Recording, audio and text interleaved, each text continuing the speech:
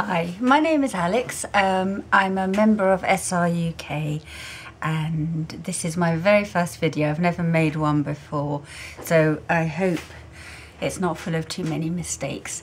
I have scleroderma, systemic sclerosis, and as part of that, as many of you will know, do get a lot of the telangiectasia all over my skin and especially my face, which is all the little red dots you can see all over. So I'm hoping just to show you a way to help cover up with foundation if you're feeling self-conscious.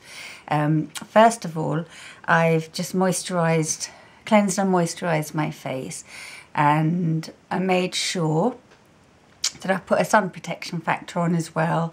Sometimes I just use a little stick like this one and just apply it all over the face.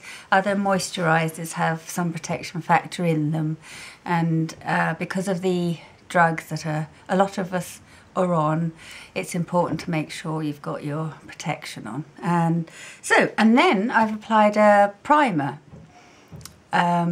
The one I use is readily available. I hope to list some of the products in a description below so that you can access them.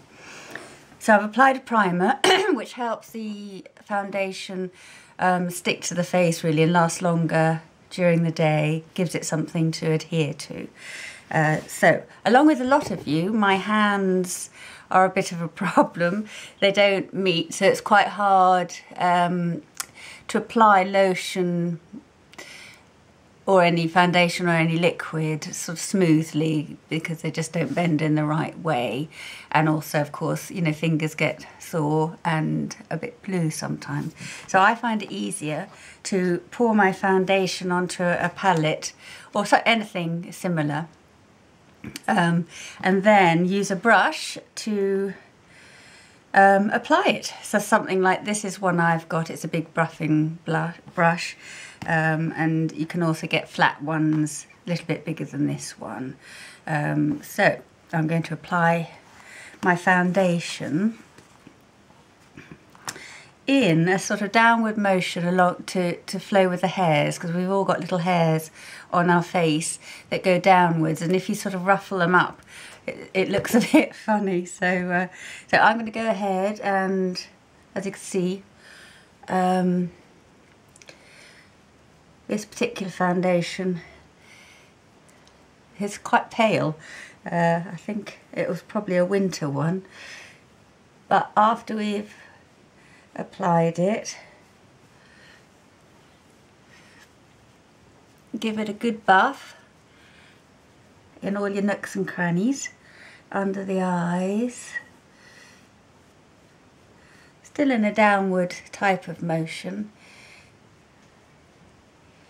and for me the red marks continue all the way down my neck, but obviously we can't cover the entire body, so I just sort of try and blend it out a little under my neck.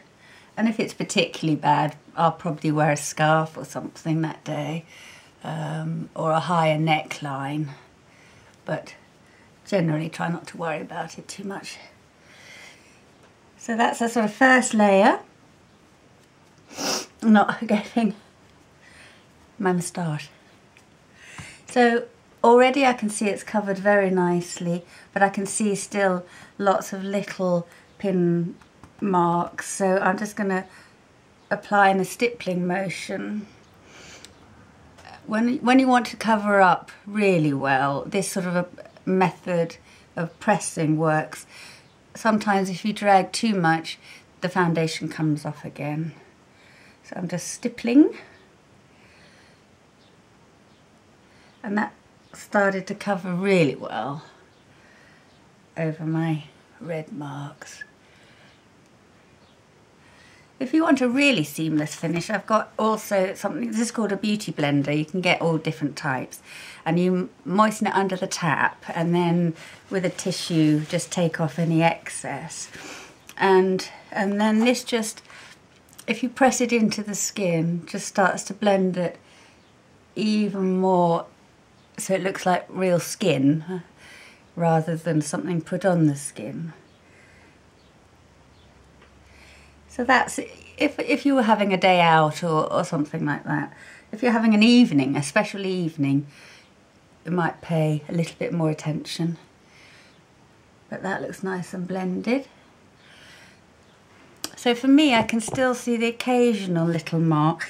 So I've got a camouflage cream that I use. I've had this for years, but they still do it. It's very, very good, and it covers tattoos and all sorts. So all I'm literally doing is taking a tiny little bit on a tiny brush. This could even be a paintbrush if you wanted. And over the little red marks that are still there, and then with a finger, the heat of your finger will help blend it. And there's that one there always. And then you do this all over the face. That way don't cover it all with the camouflage makeup, because that just looks like a mask. But you're